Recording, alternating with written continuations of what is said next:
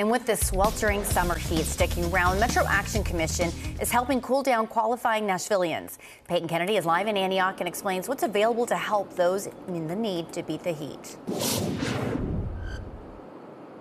Exactly. As the temperatures soar, the Metro Action Commission provides free window unit air conditioners and box fans to people who need them throughout Davidson County. So these are all the folks who qualify: senior citizens, families with young children, and residents with disabilities. Now, this work spans May through August when we feel the most intensity.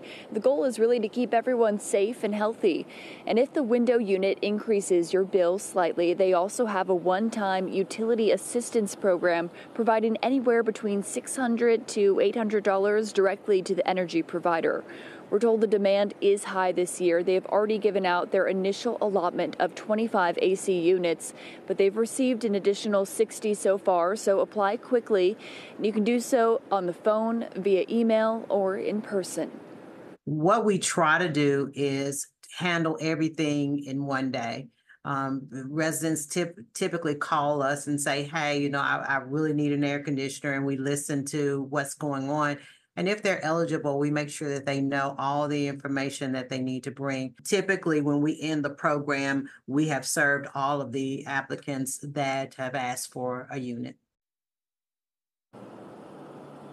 The program is supported through their budget and also donations. Now, if you pick up an AC unit, you would do so at the Metro Action Commission's office on Murfreesboro Pike. In Antioch, Peyton Kennedy, News 2.